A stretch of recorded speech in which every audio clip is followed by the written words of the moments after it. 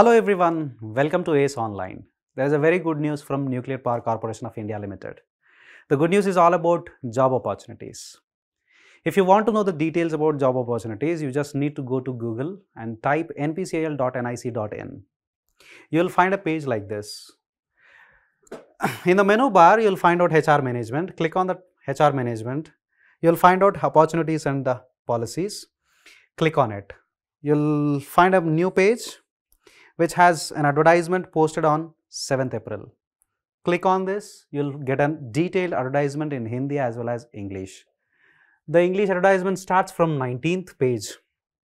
The advertisement is all about recruitment of executive trainees 2025 through GATE 2023, 2024 and 2025. Yes, you heard me right.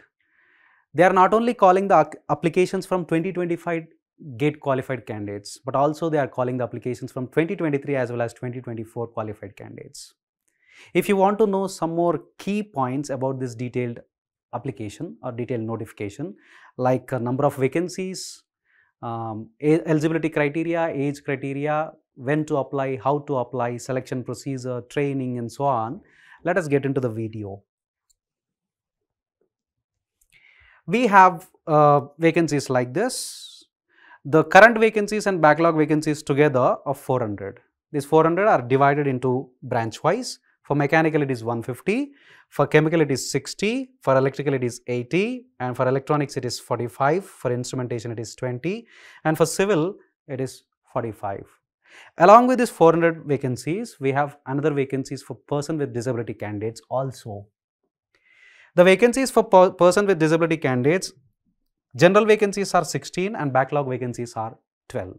So altogether it's 428 vacancies. Okay. If you look at the eligibility criteria, minimum percentage of marks are 60% along with the GATE scorecard. Now you should have a qualifying degree in mechanical, chemical, electrical, electronics, instrumentation, civil. So those who have qualifying degree, they can apply. Along with this, there is a age limit also. For general and EWS candidates, it is 26. For OBC, it is 29.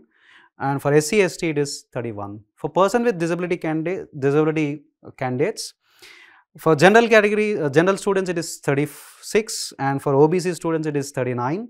And for SC, ST students, it is 41.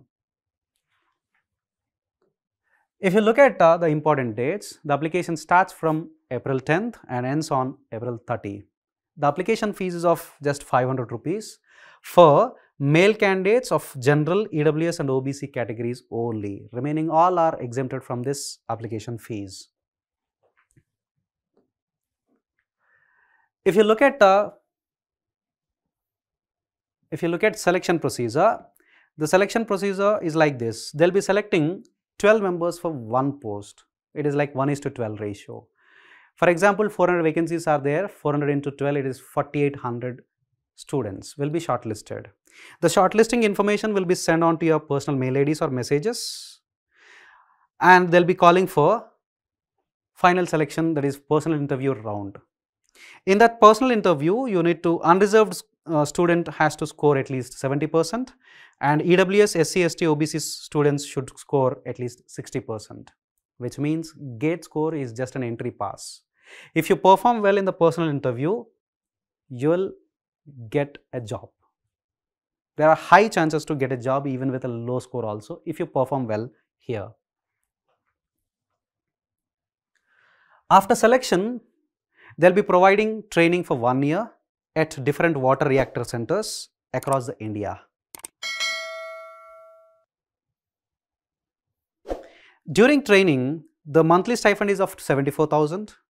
After successful completion of 1 year training, you will be appointed as scientific officer with a payment of 56,100 and a day runners allowance of 53%.